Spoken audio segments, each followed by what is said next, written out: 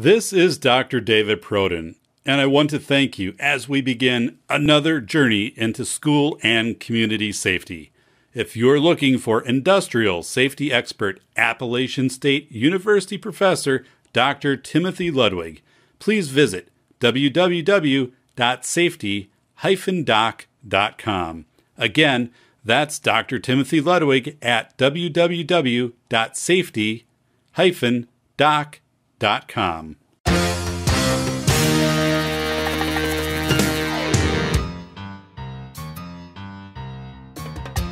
Welcome to the Safety Doc Podcast with author, radio host, and nationally recognized safety expert, Dr. David Proden. Join us each week as we discuss the best and most bizarre practices in safety preparation and crisis response.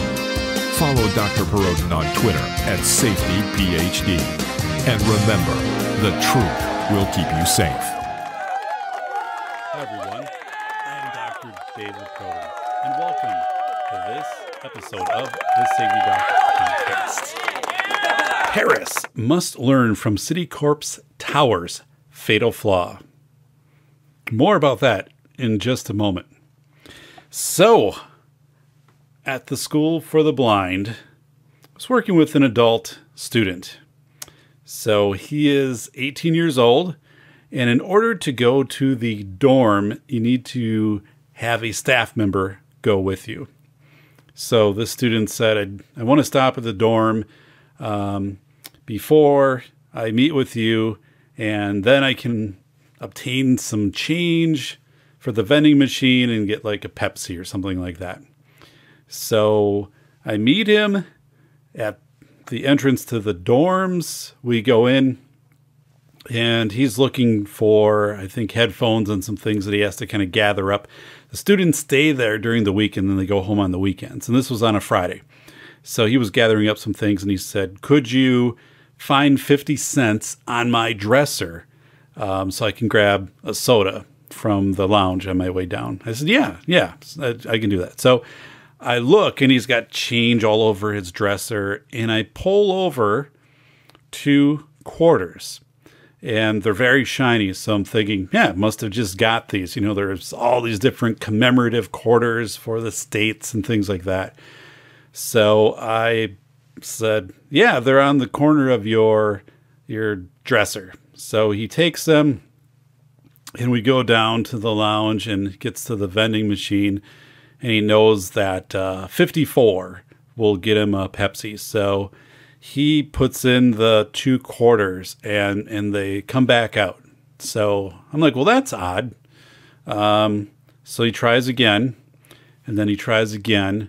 And then he said, is there anything up with these quarters? And I said, they're shiny. I'm like, maybe there's some new commemorative, or, you know, so I don't know. So he, one more time, puts the quarters in, and they just come right back out, the change return. And then he starts to examine these quarters a little bit. And he said, hey, Dr. P, these aren't quarters. These are bus tokens. Okay. I'm like, so I look at them, and I'm like, yeah, I guess it is a bus token. It's a bus token which has 98% similarity to a quarter. So just crazy. And I said, does this happen a lot? Do you confuse these things? And he said, yeah. And actually I talked to some other staff, and they said, oh, you wouldn't believe how many of these things end up like in the vending machines. So then I'm digging a little bit deeper, and I'm having this conversation with this adult student. Again, I mean, part of his day is off campus. He's taking some college courses and working, and basically his life right now is learning orientation and mobility skills, or how to use a cane in different bus routes. He had lost his vision about 5 years ago, so he had vision up until then. So he's learning these skills. Terrific kid. So we get into this conversation. I said, you know, the School for the Blind has been in this community for 150 years. And this community has chosen to use a token for its bus route, which is virtually identical. Remember, I said there is no sameness, but I mean, it basically is a quarter. So why would you not design this thing to be different? Or if you were purchasing like your bus token system, right, from your manufacturer, you'd say, we have a high population of visually impaired or blind people in our community who either live here, work here, or go to school here. And it's been that way for like 150 years. And wouldn't you want those people to be part of testing these things out before you adopt these? So it is this whole process. I'm looking at this thinking, at what level did this get approved? Why didn't somebody say, you know what, we have a community here which has the School for the Blind for the entire state for 150 years. A number of people that work in our community are visually impaired or blind. Maybe we shouldn't make the bus token so it looks and feels virtually identical to a quarter. Maybe it's just me. But when I heard from other staff that, yeah, we're pulling these things out of like vending machines nonstop, and the students are saying, yeah, it's like, to try to distinguish these things. But then I shared with the student, I said, as bad as this is, you did not have to live through the Susan B. Anthony dollar coin era, which I did when I was back in college. I said that was, and so he's like, what was it? I'm like, it's a dollar coin. Like, they don't make them anymore. I'm like, they were horrendous. It was this whole thing of trying to get rid of the dollar bill. And I remember they had vending machines at grocery stores when I was in college, and that's how you'd get your stamps. Or you could do the vending machine thing at the post office too, although that seems kind of ridiculous unless the line's really long. But you'd put in like, $5 or $10. I don't know what postage was back then. And you get your stamps, and it would give you change, but it would use the Susan B. Anthony dollars because like nobody wanted these things. So that was like the way to disperse them. So as soon as you heard the little ding, ding, ding, ding, ding, ding, ding come down, it's like you unfortunately won at the casino. But what's coming out, it's not quarters. It's Susan B. Anthony, dollars here from the stamp vending machine. Those things were impossible to get rid of. Like, right? You couldn't convince somebody if you're using those as currency, or even going through a grocery store. It's like, no, seriously, like this is $7. Like these aren't like, arcade tokens or anything like that. These are actually dollars. They were weird shaped, like what, like an octagon, kind of is bigger than a 50-cent. I don't know. I don't remember.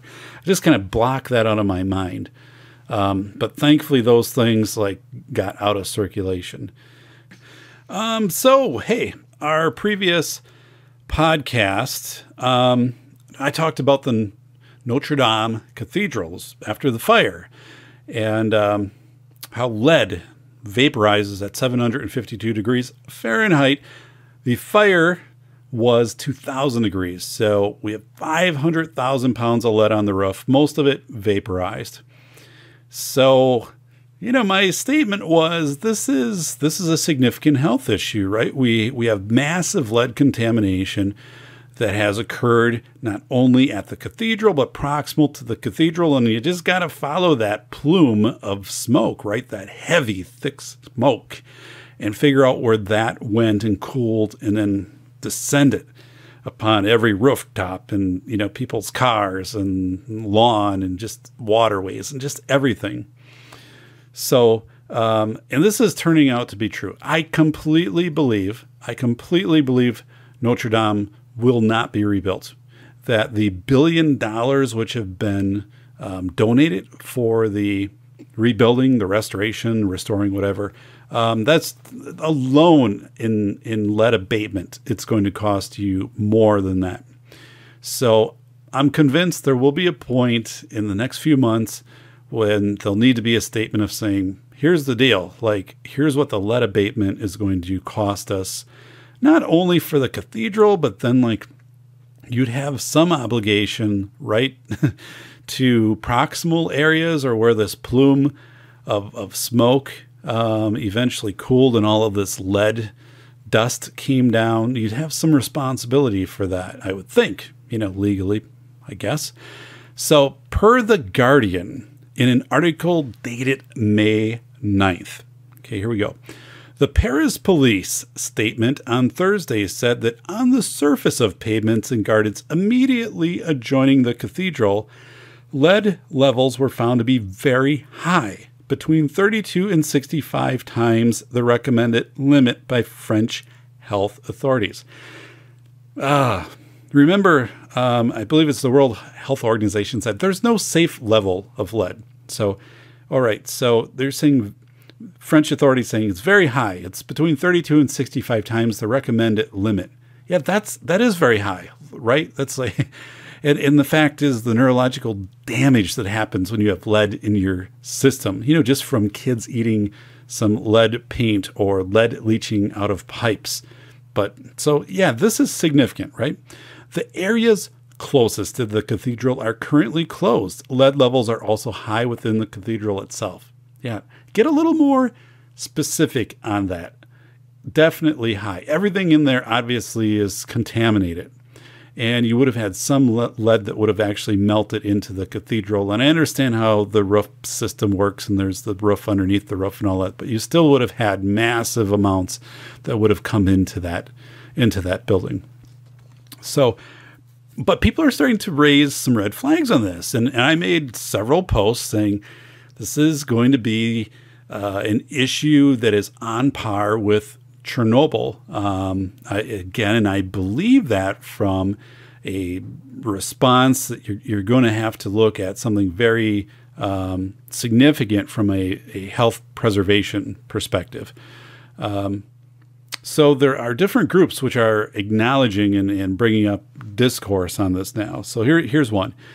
The French environmental campaign group Robin de Bois has warned that over 300 tons of lead from the cathedral's roof and steeple had melted in the blaze. Actually, probably had vaporized, right?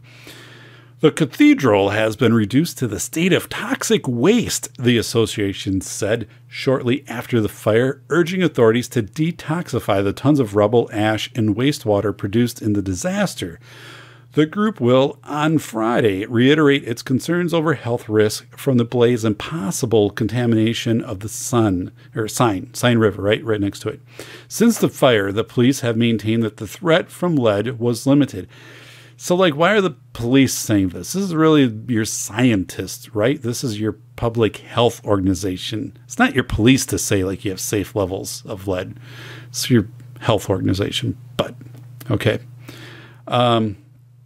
So that police are saying threat from lead was limited, saying lead poisoning usually builds up over years of exposure. Not really, right? Not if it's right there and you are consuming it. It is through the water that you are drinking from exposure that it's getting into your clothes. You're breathing it in. It's every time a vehicle passes, somebody's out on a lawn, some winds whip up, something gets pulled out of off of a roof, off of a gutter. So no, that's not accurate, right? Saying lead poisoning usually builds up over years of exposure. So it's still going to be there for years, right? There have been no reports of acute lead poisoning since the blaze that destroyed the roof of the 850-year-old landmark. Acute. Well, probably accurate statement, right? It's going to take a little more than 3 weeks for this to show up. But here's some of the things that have bothered me. So again, in my podcast, which I recorded on the 28th of April, I stated the toxic levels of lead and lead abatement would be huge technical and public health issues for years and decades to come for the cathedral in the proximal area, and that you need to track the plume of smoke, that you need to identify the people in that entire region. Remember, Paris, 3.3 million people. And I kind of mapped that out. I'm thinking maybe 1 million people affected. But wouldn't you? So you might not see a spike in lead content in people's blood or lead saturation in blood draws for people who live right next to, within a block of the cathedral, because the plume of smoke, was up several hundred feet and probably would have traveled a couple miles before it was cooled and before it would have descended. So it's probably that, 2-3 miles out range of following the plume that you're going to suddenly see people showing lead toxicity and symptoms of that. So here's another part. So why wouldn't you test the thousands of people, like for free, as your public health? Why would you not test everybody for their lead saturation in their blood? So how much lead they have in their blood. Anybody who lives, maybe in Paris, and that you just make this available as a public health testing. Why would you not do that immediately, like right now? And you could definitely identify if you had areas that were high. And at the other part, you would identify a baseline. Now, it's not a true baseline because you don't have a whole large sample of blood test before this happened, from this geographic area. But you could at least say, we're going to test, and then we're going to test, again in 3 months, and we're going to test again in 3 months, and these are all free. So wouldn't you want to do that, right? Wouldn't you want to find out if this plume, if this area proximal to the cathedral, what the immediate effects were, and then what the long-term effects are? So, but there's reasons not to do that, right? We'll get into those in a moment.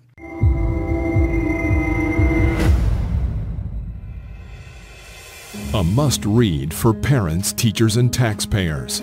Dr. David Perrodin has written the most honest book about the $3 billion school safety industrial complex.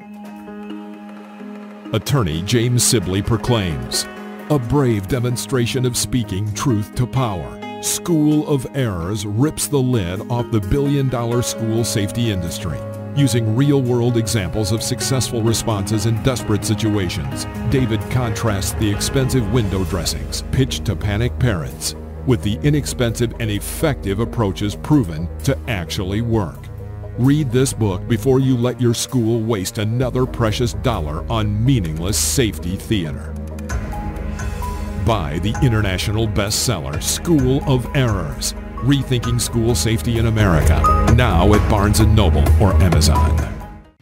So, if this lead abatement also isn't feasible, so if they look at the cathedral and they're saying, are you kidding me? Like $1 billion to just get the lead out of this? We can't do that. It's like $4 billion just to get the lead out of this, and before we can start on anything, it's like almost a super fun site.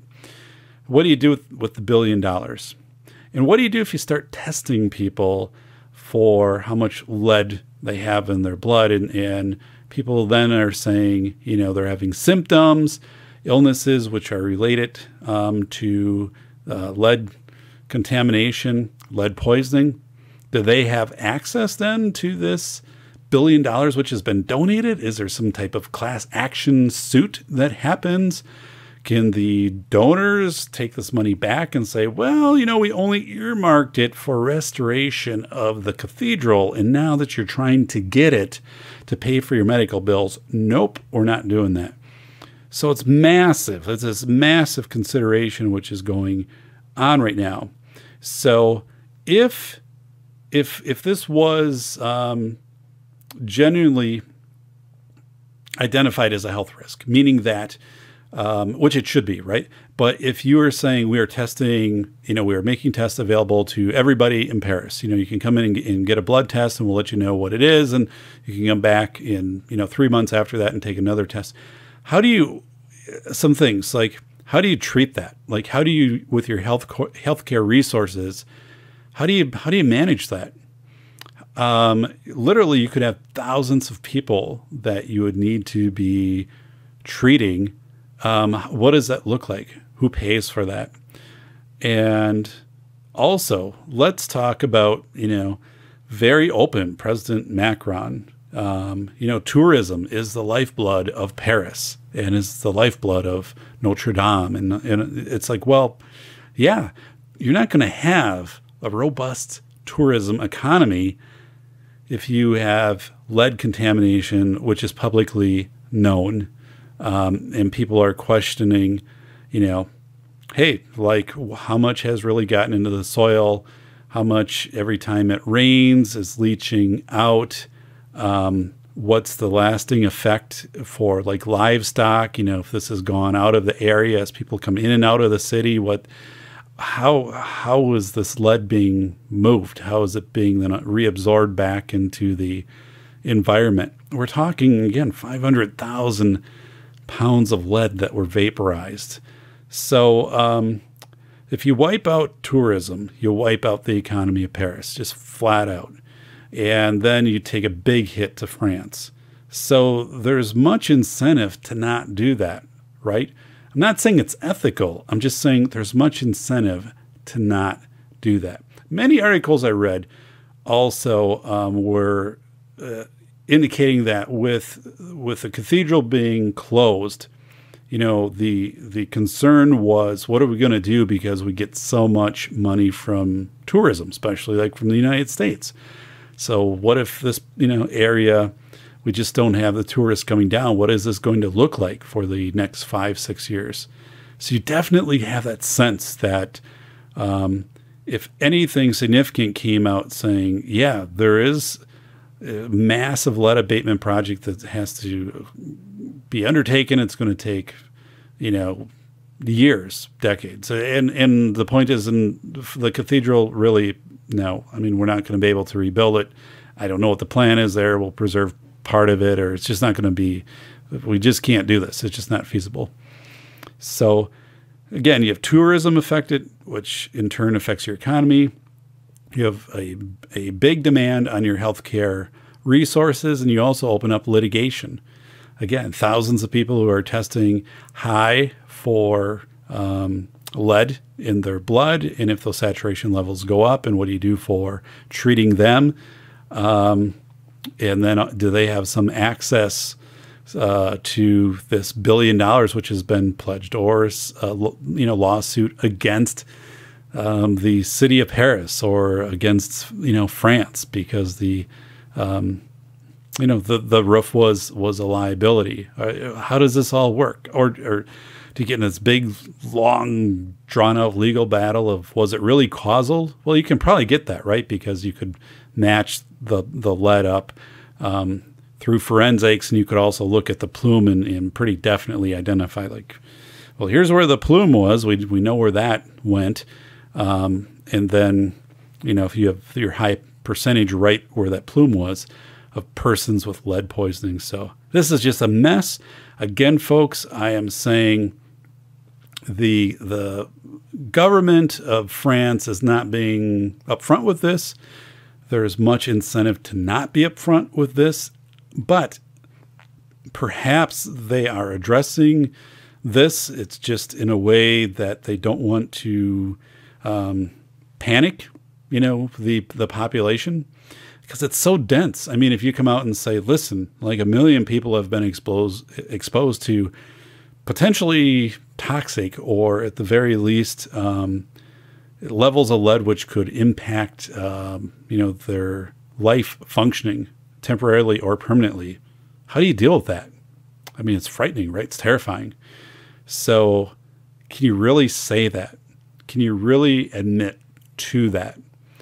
But then, so how do you measure what's going on? How do you do this behind the scenes to try to mitigate this? So that's where this story is going to go in a different direction in just a minute, because I'm going to talk about the 1977 Citicorp's tower and a fatal flaw that was discovered in the tower, and the way that the engineer responded to that, and then also with the city as a way to deal with that, and something that could have had a ramification on, maybe 20,000 people, as far as losing their lives, being severely injured. So we're going to get to that in just a moment. So this is really a question of ethics, what's happening right now in France, what's happening in Paris. But at some point, I just don't think you're going to be able to keep a lid on this, because you already have many groups who are starting to ask and push the questions of,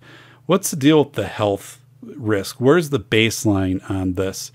Again, if you have between 32 and 65 times the recommended limit of lead, and, again, lead is an element. Lead is an element. So, the wood that would have burned or did burn, that just, converted to light and converted to heat, and, some particles, vapor, pretty much gone. And carbon, and, you don't have to worry about that.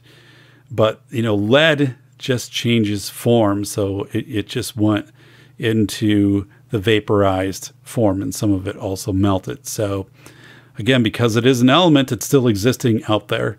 And that is a lot of lead in their environment. So to think that this is just going to quickly go by the wayside simply isn't going to happen. So let's move on here on the old Safety Doc podcast.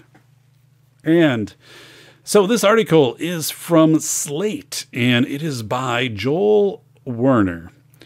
All right, so we're going to talk about the Citicorp Tower. So this was built in 1977. I did listen to a presentation by the chief structural engineer, William Lemazur. He had given this presentation in 1997, the one I had listened to 20 years after the Citicorp Tower was built.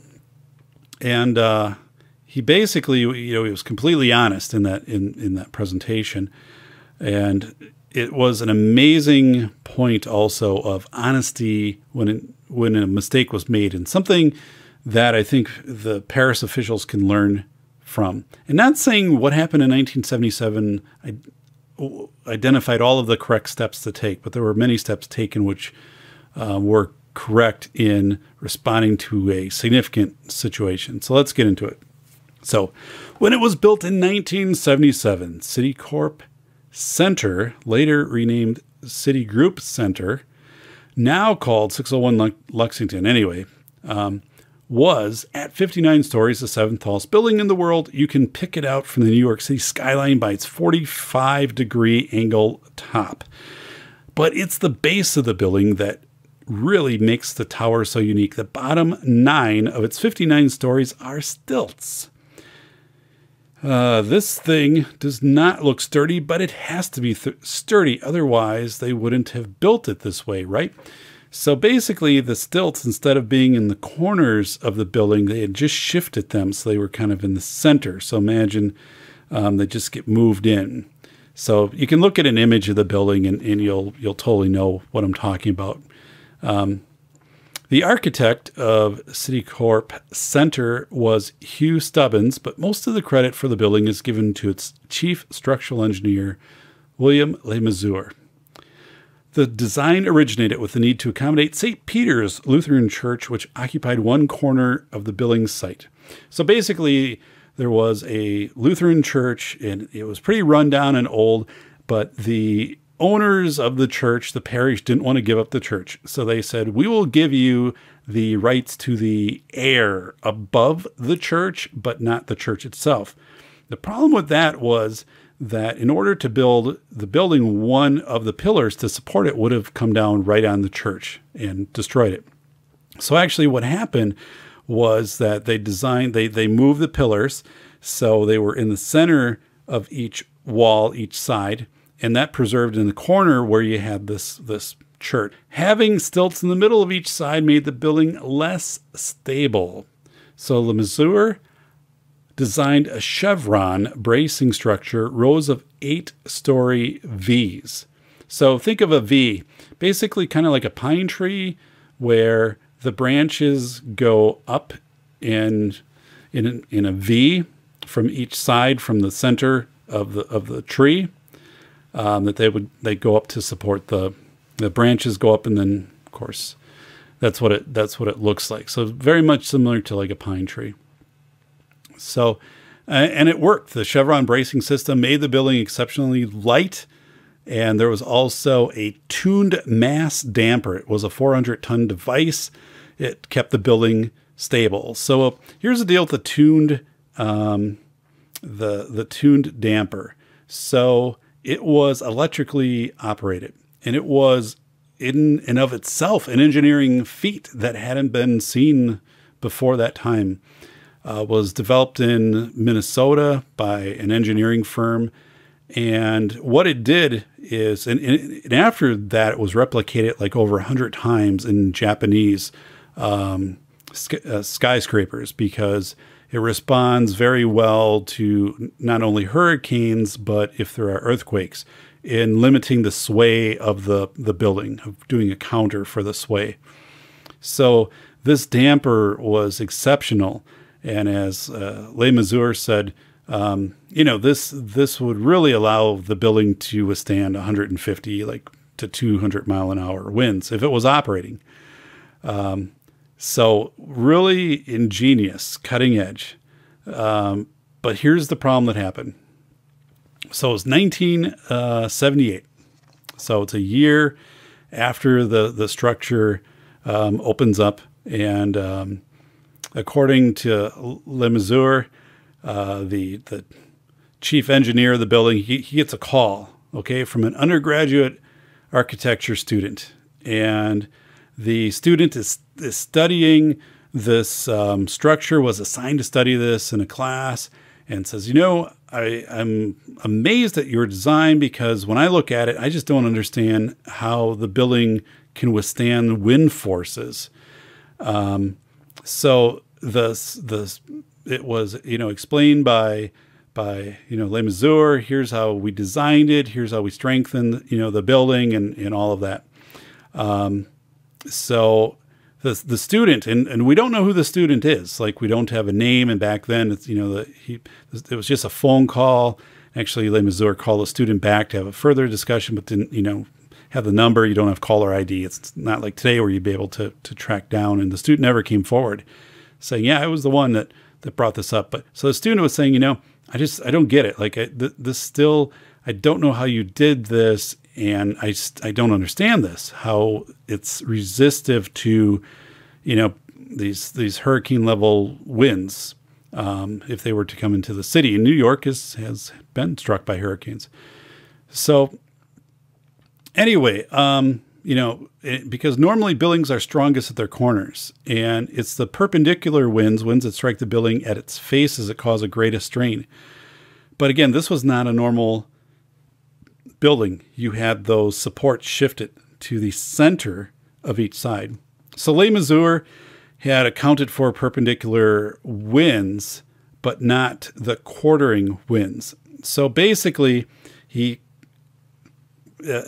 factored in, if winds were to hit each of the sides, what that would mean for the building. But also, and he had an entire model. So he had this up in state of the art at the time. It was at a university in Canada. They had wind testing, and they actually built a small scale of New York City, which, the buildings that were proximal to this. So how the buildings near the Citicorp Center would actually affect it, how they would influence the wind patterns. And so it was very thought out, it was very elaborate. So Les Mesures was really doing his work with getting all of the information. But this pestered him, right? He's hearing this from the student. He's like, so he goes back and he starts to do some digging, and he talks with his engineer team, and he said, give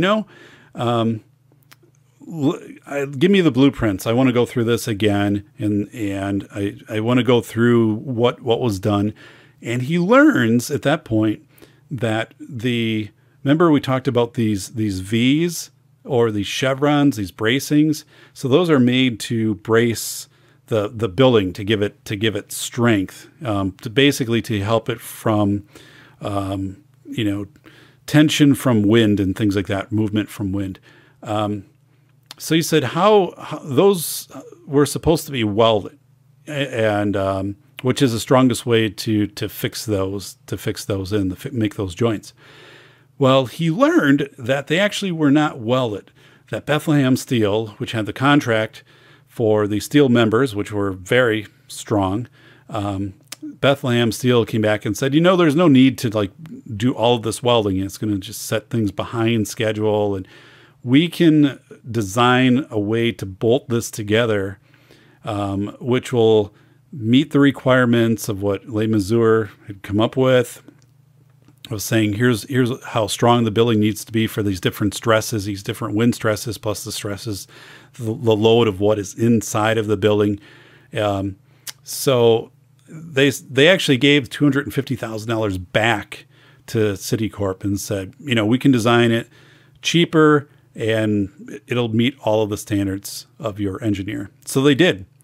So they ended up bolting the building together. So bolting is not as strong as welding.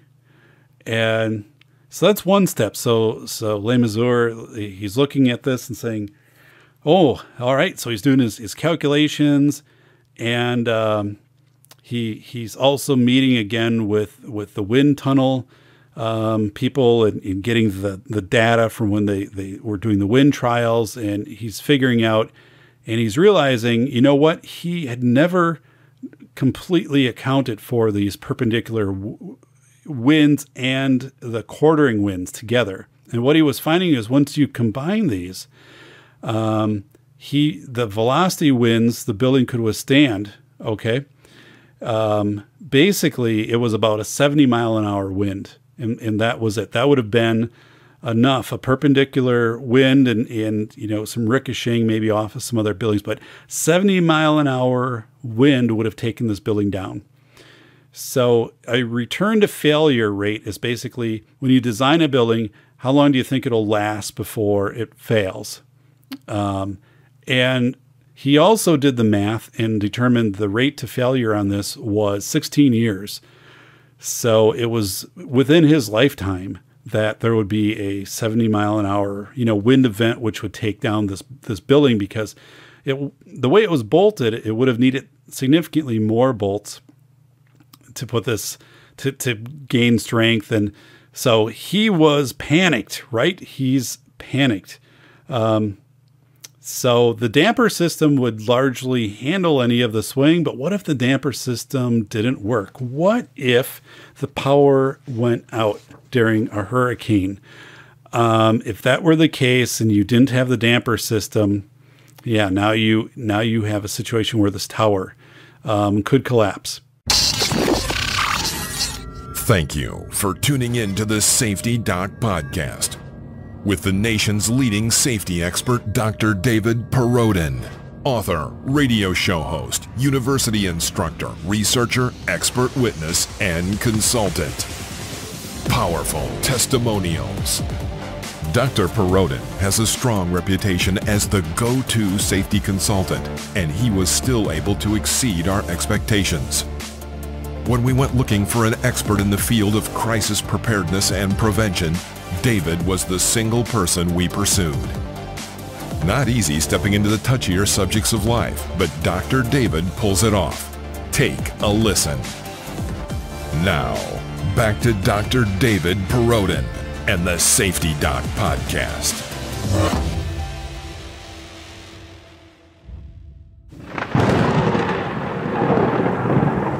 So here's what happened. So Les Mazur went to the Citicorp president.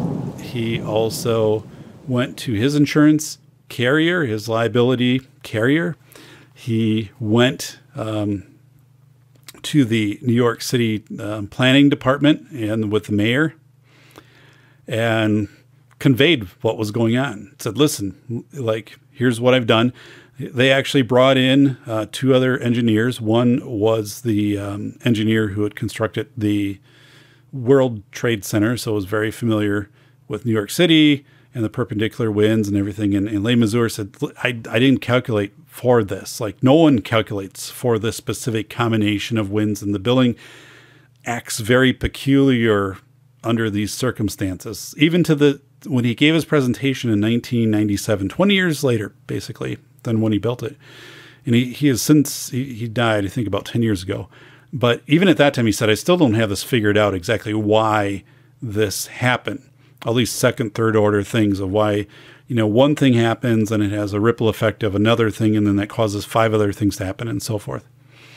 So he meets with everybody and he said, listen, if we get a 70-mile-an-hour, wind on this building, it could collapse. And if it collapses, it could, have damage within, a several block area. So every block was 200, I believe he said 200 feet long, and the building was 900 feet tall. So, you could see where if it fell in any direction, you could typically impact, 3 to 4 blocks. So what they did, all right, is they decided they were not going to make this public that this problem existed.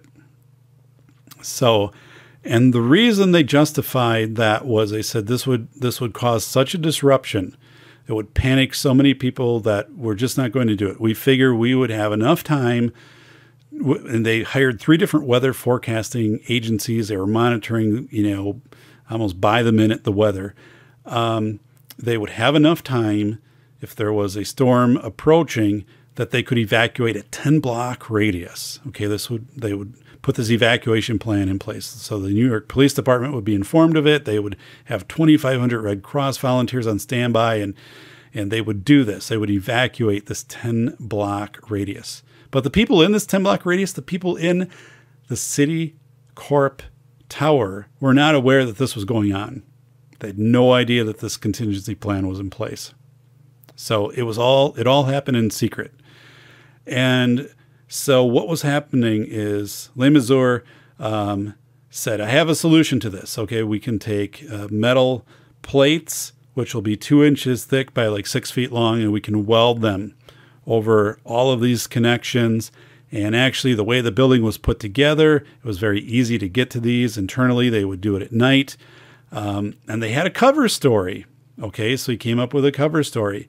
And the cover story was that by doing this enhancement to the building, they would make it sturdy to withstand a 1,000-year storm at very minimal costs. We're going to come in and do this right now.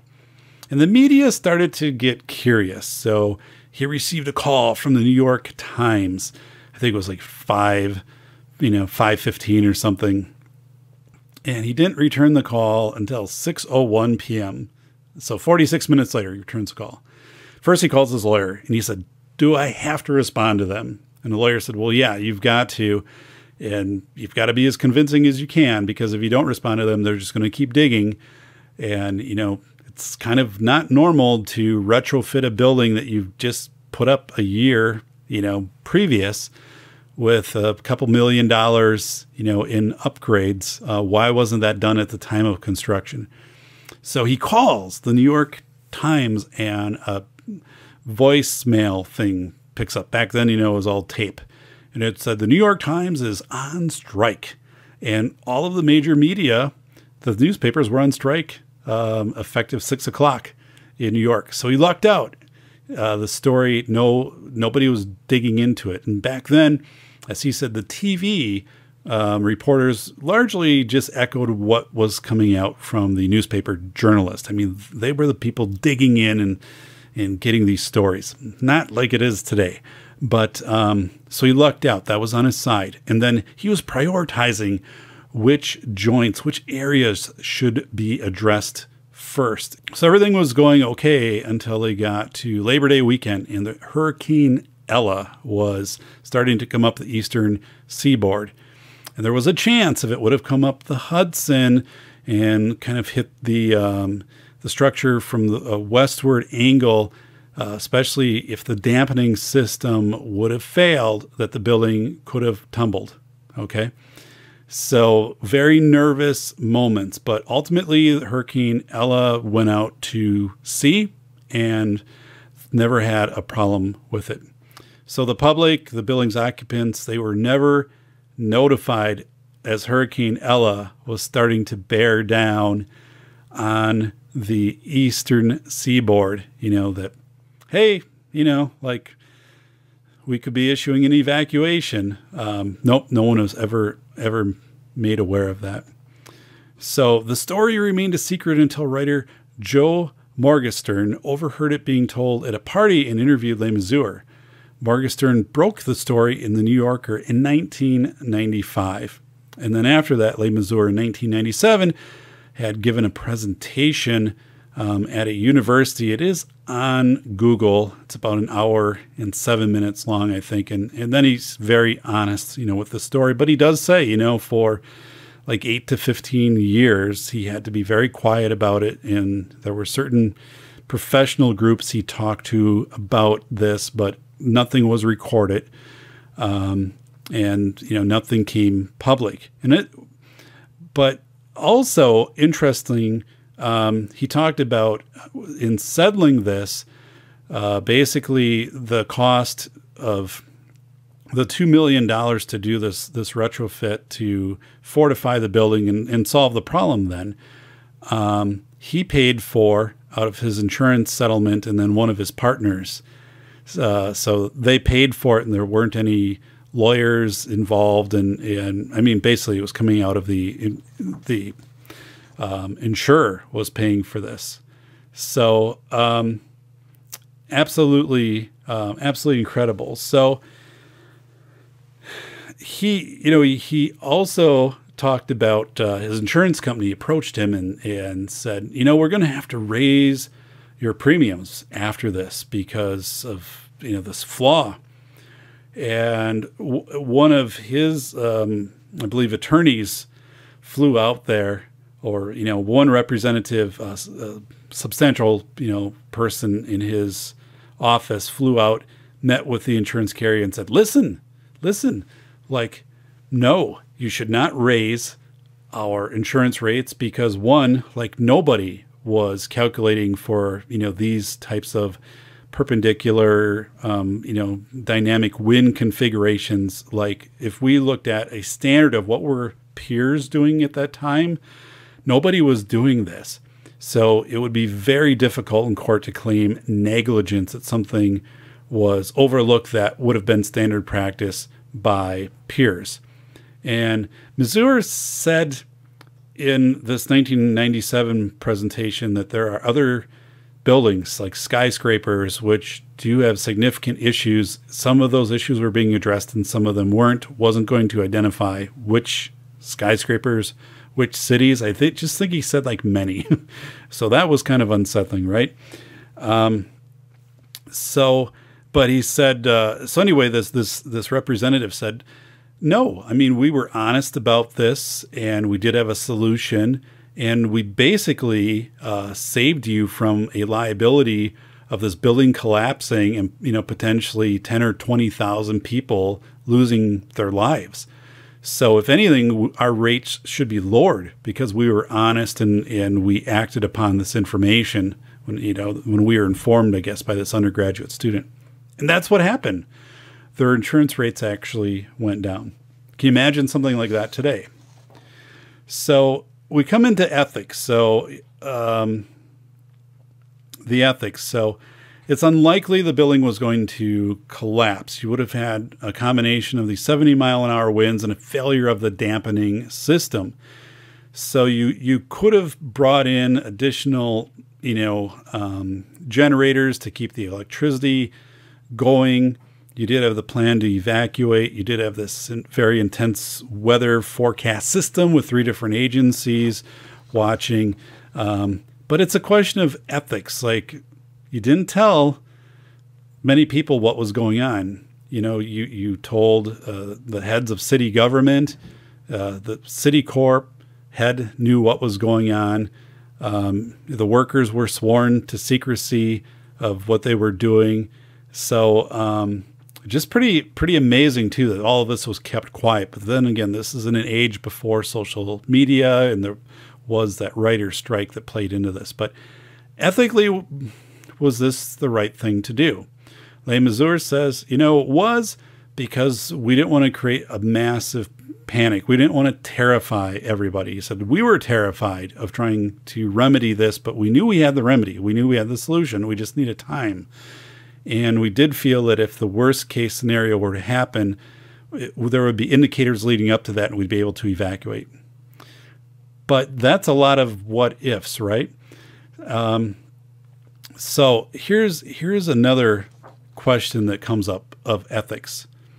So what if a building was constructed in 1985? Let's say another skyscraper is constructed, and that skyscraper had the identical flaw as the Citicorp building, because the engineers that did it were not taking into consideration this wind shear, or the shearing forces, where winds are coming from, two different directions onto the building. So you look at that and say, what if something would have been built in 1980? Maybe something was, right? Maybe that's what Les Missouri is really saying. Maybe there were a number of buildings that were built because the engineers weren't informed of this. They weren't looking for this. So wouldn't you have an obligation to share that information to make sure that nobody built a building with that same fatal flaw in it? Because if they did, and that building collapsed, wouldn't you be culpable at some level because you had this knowledge and you knew how hard this was to detect, because it wasn't part of standard operating procedure to go through this set of diagnostics. So you held this information for a long time. So, but what do we see right now? What do we see right now in France, right? We see, I believe, a withholding of information, of understanding the toxic impact on a large number of people for the vaporized lead with Notre Dame. But again, at what point does this come out? Do we hear 10 years from now? Yeah, the health department in France and Paris, extremely cognizant of what was going on. We're taking all these samples behind the scenes. We're trying to identify what could be abatement situations, but also like, what do we do if 1 million people have, significant levels of lead? What do we do for that? So instead, like, do we just let it ride out and see how it goes? And does it improve on its own, or what? I mean, there gets to be almost a too big to fail point, but almost too big to remedy point. And is it something where if that becomes public knowledge, does it basically economically wipe out our country? So I think the question with the Citicorp situation is amazing from an ethical standpoint of just not letting people know of that risk of that building. Because, again, what if there were other weaknesses in that building that just weren't accounted for? I guess that's another part that I wonder. But again, Les Missouri said he did like the full, workup on it, and he just identified it was with these shear winds, which would, crumble it if they were 70 miles an hour.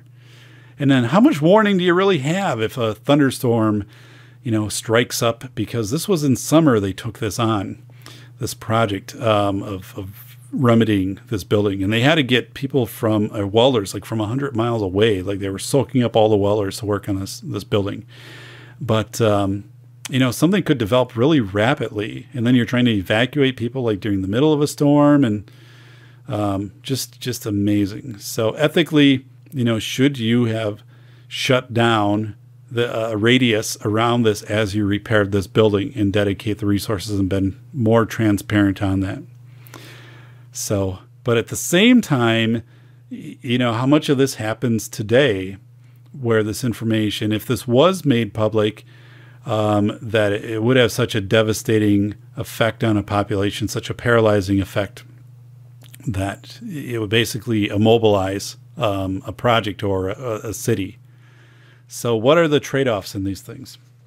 So, hey, we apply everything to school safety. So let's apply this to school safety. So if you were aware of problems, what are the considerations you'd have? So let's say school safety.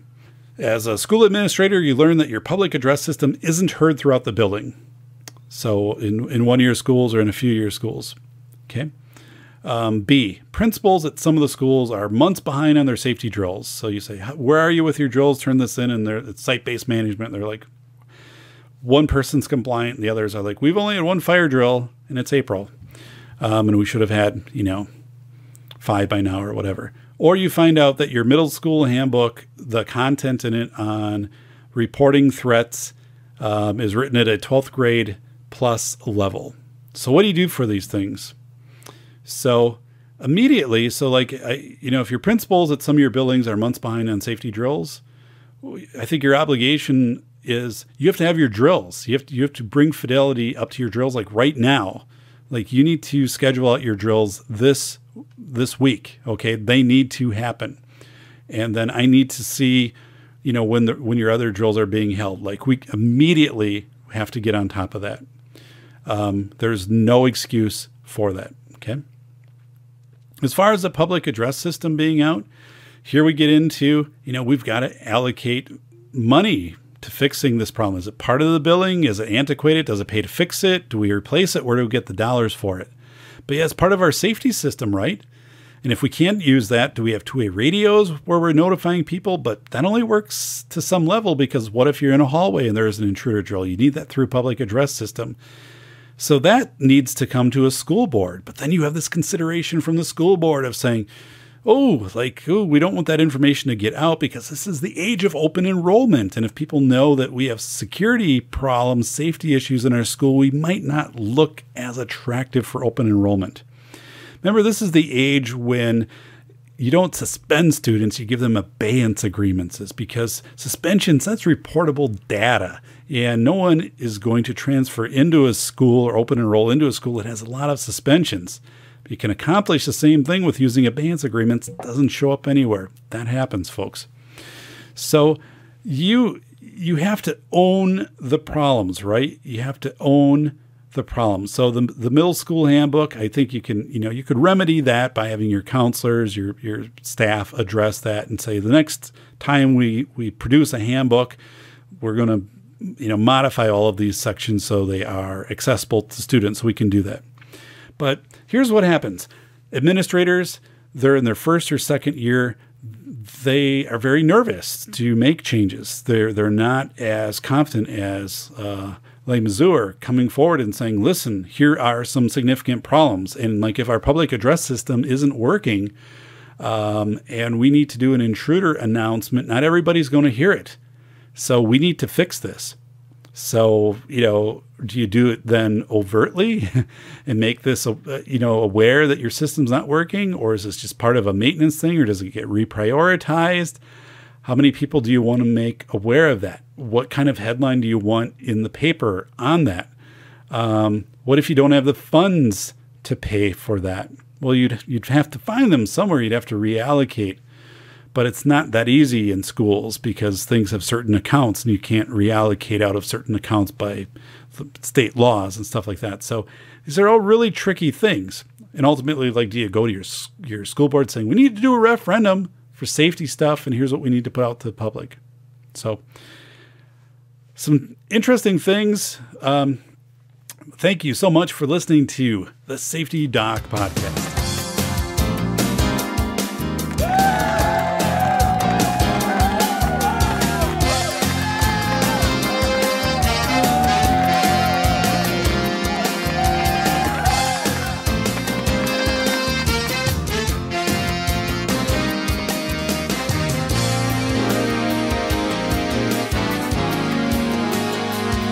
This has been the Safety Doc Podcast with author, radio show host, and leading safety expert, Dr. David Perrodin. Remember to check back each week for the latest, best, and most bizarre practices in safety preparation and crisis response. You can find Dr. Perrodin on Twitter at SafetyPhD. And remember, the truth will keep you safe.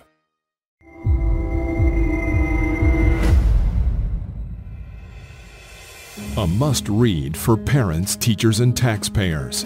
Dr. David Perrodin has written the most honest book about the $3 billion school safety industrial complex. Attorney James Sibley proclaims, a brave demonstration of speaking truth to power. School of Errors rips the lid off the billion-dollar school safety industry. Using real-world examples of successful responses in desperate situations, David contrasts the expensive window dressings pitched to panicked parents with the inexpensive and effective approaches proven to actually work. Read this book before you let your school waste another precious dollar on meaningless safety theater. Buy the international bestseller, School of Errors, Rethinking School Safety in America, now at Barnes & Noble or Amazon.